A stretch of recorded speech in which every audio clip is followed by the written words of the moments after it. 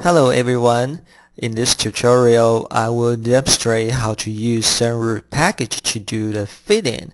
And this is the structure of this tutorial series. So there are a couple files I will talk about. And the first one would be the very basic fit that will show you how to use the TF1 object and to use the T-graph and TH1 like TH1F, TH1D, something like this. The built-in fit function to do just a basic fit here. We also will discuss some basic option for setting up the fitting, like you have boundary for your parameters or you want to fix some parameters. Then we will discuss another way to set up the formula. That means the TF1. Then we will try a little bit further away from 1D to 2D case. And then we will talk about TF2 formula in 2D here. Then we will certainly go higher dimension, but it's not always easy. In this case, we go to the 3D first, and since we don't have T-graph 3D class, because T-graph 2D already in X, Y, Z, so you definitely cannot have T-graph 3D. That would be 4-dimension because the X, Y, Z and value will be a T-graph 2D here.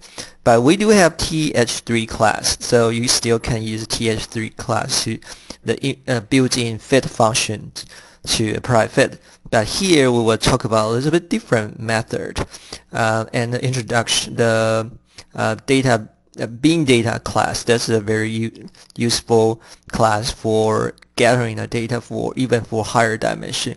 We're talking about rep, multi, TF1, and fitter and fit result class. Okay, this is the way to use a rule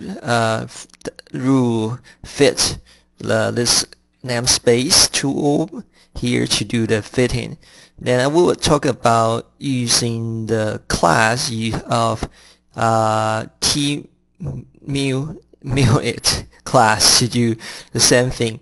So the concept will be a little bit different. So you will write your own chi-square function and to let the fixture to minimize by your chi-square function.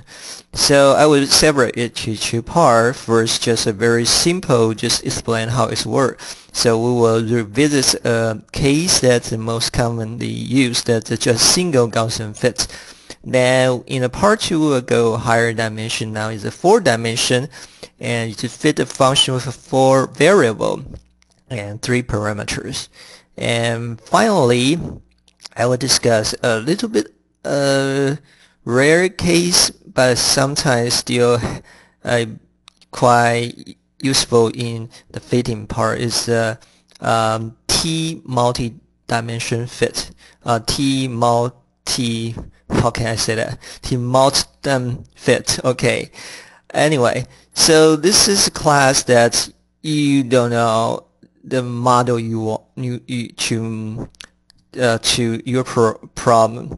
So this class will select the basis, like the basis for you, and determine which term could be more sensitive to your fitting model. So this is very, very different. The concept to do the fitting. Okay, so I will cover this part yet. If you also interested in another fitting process called artificial neural network analysis, I already covered that before. It's not by TMVA class, but you still can use the T multi-layer perceptron class to do this, and you can go to this YouTube link here. So I think that's just the general introduction about this tutorial structure. And if you use the Gaussian fit very often, I would recommend you try to use the package I created called the RuleScope to do it. It's quite useful. Alright, so let's start it. Okay.